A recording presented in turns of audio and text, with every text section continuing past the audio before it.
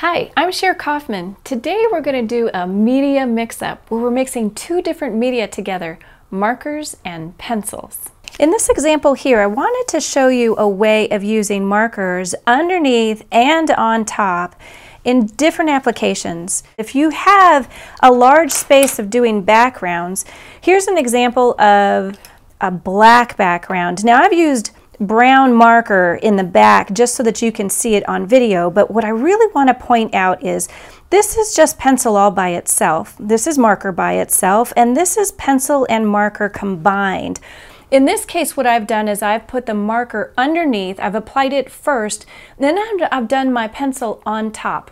So this is a really nice way to get a large area of color, of intensity, like a night sky or even the depth of an ocean. So this is a really nice way to play with color in those areas. So here you can see that even though I'm using a brown background just for your example, combining the two is a much deeper color than if it is just by itself. And of course you can use this with variations of other colors, blues as an example, and here in the sky. Now I want to show you how to apply marker both on top and underneath pencil in a little bit different application.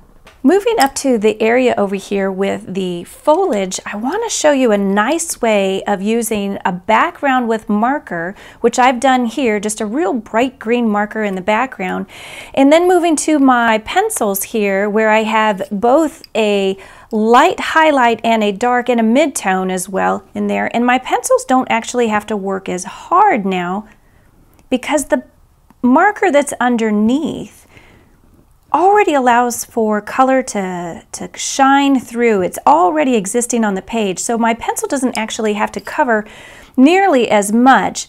Not only doesn't have to cover all the white spaces of that tooth of the paper, it's not shining through because it's covered with the marker itself.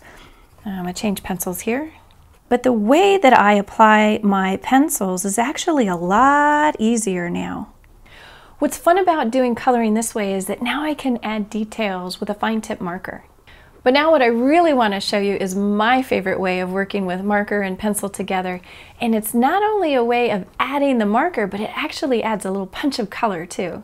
So if we move to the bark of the tree, you notice that the bark of the tree actually has 4 different colors that are moving through that. Now what I have access to now is that I can actually use, I've got about, well, I could do all 4 of them here. I can do the same thing, matching my colors and my markers together and bringing them together in a completely different way.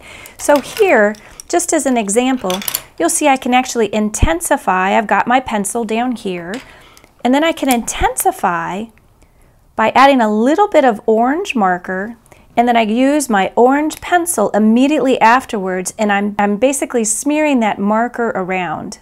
So what that does is it allows the marker to slide on top of the pencil, and it may even fill in some of the white spaces of the tooth of the paper. Here's where we can really have a lot of fun. You'll notice here I've got my dark purple that's put on top to create a little bit of texture in here. When I add a bright pink marker into this area, not only will it add a punch of color, but it really changes the dynamics of how this marker and pencil relationship work together. And you can see it really just softens right in. And I don't even have to add a lot of pressure because really the marker is just gliding on top, right on top of that pencil. So now you've seen some fun ways to play with marker and with pencil. Now it's your turn. Find your style. Have fun.